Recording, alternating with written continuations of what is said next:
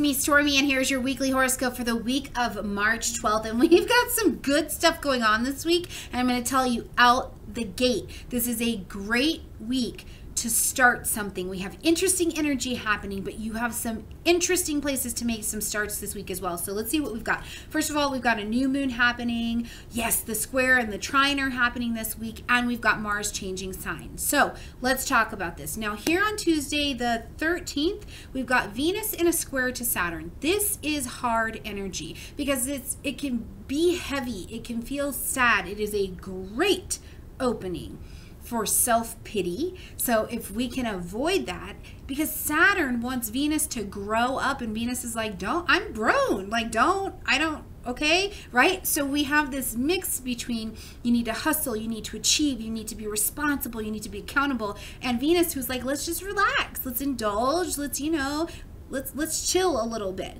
So these two energies are hard. This is a hard energy, you guys, but where I think this is actually good for us, because it will show you where you've got to come up and be a little bit more accountable.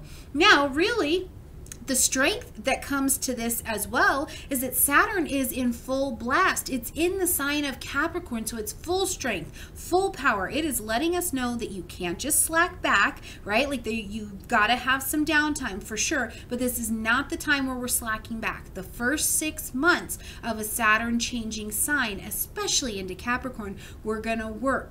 We're going to hustle. We're going to be stretched. We're going to be responsible, right? And then Venus is over here in the first place in Aries, where she's kind of out of whack. So we really can't rely on that strength. We've really got to look at what Saturn is trying to tell us.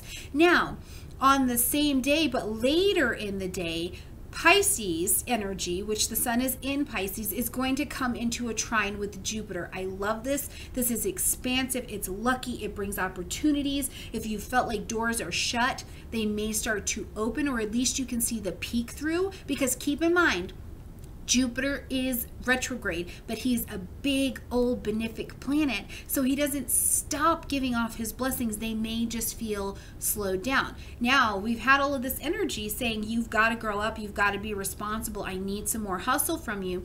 This could be the opportunity that kind of just comes peeking through, and it's like, oh, I could go at it from this direction, right? So really kind of lucky energy.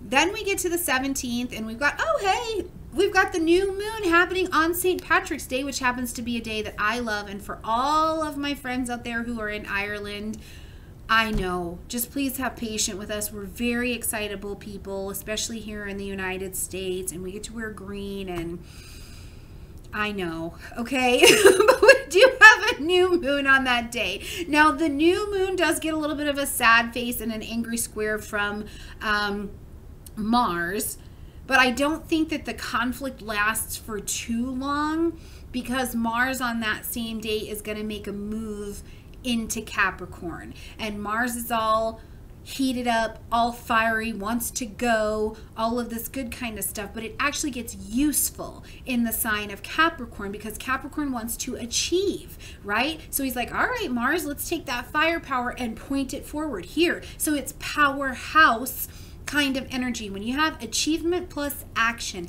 this is a time where we can initiate things, we can do new things. We've got a new moon in our shoulders, right? We can get some things done and move forward, but keep in mind, they're gonna move forward slowly. Baby steps this week, and we're gonna continue that way for just a little bit, you guys, but this is a great week to put those new starts in place. I do want to throw this in here just in case.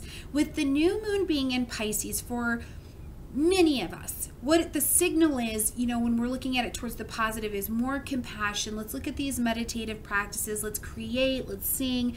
To the negative, this new moon, depending on what aspects it's showing up in your chart, especially with that initial square with Mars and that hard energy, this is a place of escape. It can be a place of escape. Drugs, alcohol, food, sleep, whatever it is, the escape behavior combined with what we had at the beginning of the week with this Venus-Saturn, I mean, this is the self-pity and sorrow setup. So you've got to find a different action if this is the direction you feel like you're going.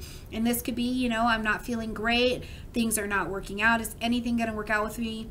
Nothing I'm doing feels like it's going forward. It is, I promise you. But maybe you need a new outlet, and this is a wonderful time this week to find it. So you guys, I love you so, so, so much. I'm thinking of you as I'm writing like crazy over here and what the next phase of our little development is going to look like. So I appreciate your love. I appreciate your support. I look forward to seeing you guys in the 102 class that will be happening in April. So if you're not signed up yet, that's in the description box down below. And I freaking love you guys.